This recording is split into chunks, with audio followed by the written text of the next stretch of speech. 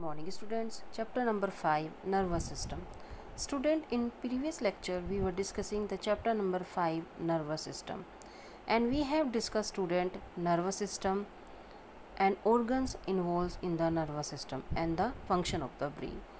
So student, what is the function of the nervous system?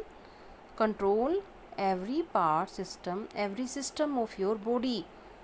It controls everything what we do, everything like walking, talking, thinking, breathing also. And you know which organs involved in the nervous system? Yes student, the nervous system consists of brain, nerves and spinal cord. We have discussed all these things in previous lecture, and you know, you can see there are the many nerves. Yes student, this spinal cord is made up of the special cells are called neurons, or in other word you can use the nerve cell.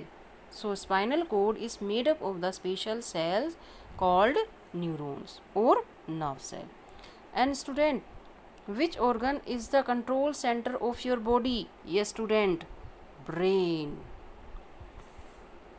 Brain is the control center of your body, and it receives the message from your body parts through the nerves, and then process this message, take decision, and then tell the body parts what to do. And you know, all this step happens within a second.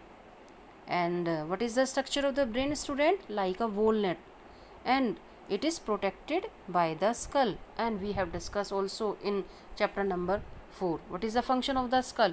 Skull protect the brain, or you can say that in other word, skull brain is protected by the skull. And the brain contains billions of nerve cell or neurons.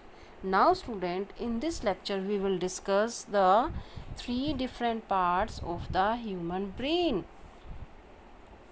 cerebrum, cerebellum and brain stem. First we will discuss student cerebrum. Student, cerebrum is the largest part of your brain. You can see all this largest part. If you see the diagram, it covers the largest part of your brain. It is a thinking part.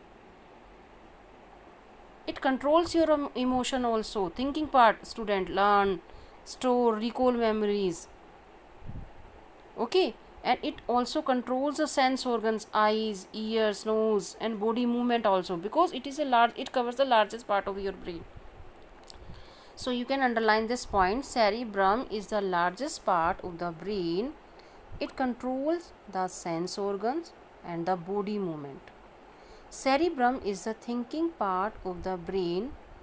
It helps us to learn, store and recall memories, and it also control our emotions.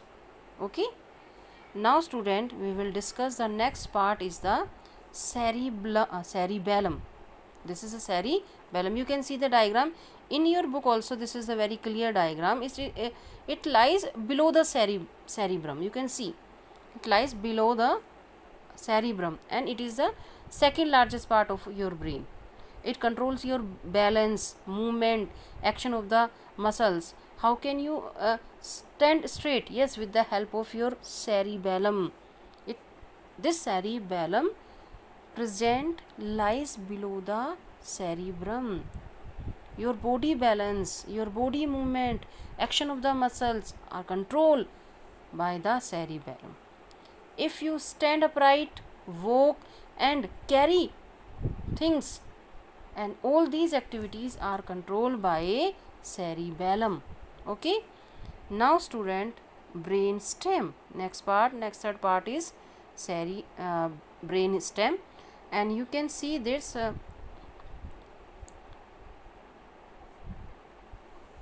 and brain stem lies below the cerebrum but in front of the cerebellum. You can see this is the brain stem. In your book also this is very clearly. So it lies also below the cerebrum but in front of the cerebellum.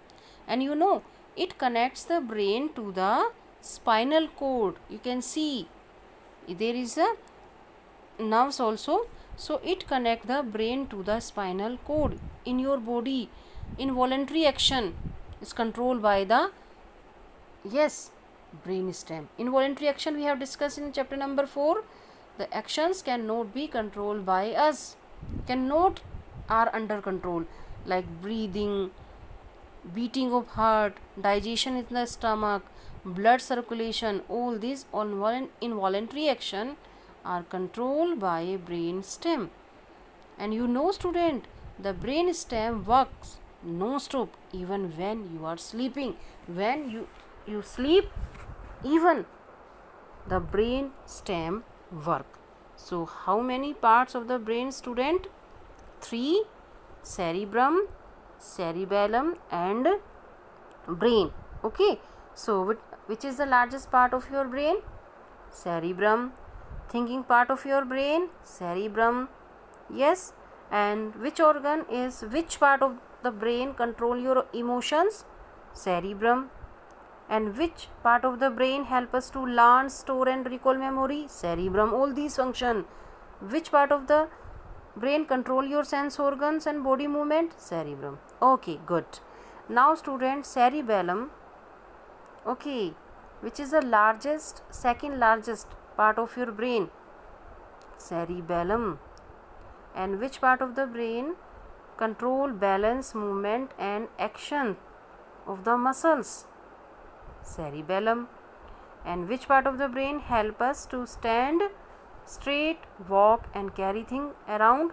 Cerebellum. Cerebellum. Okay, now brain stem.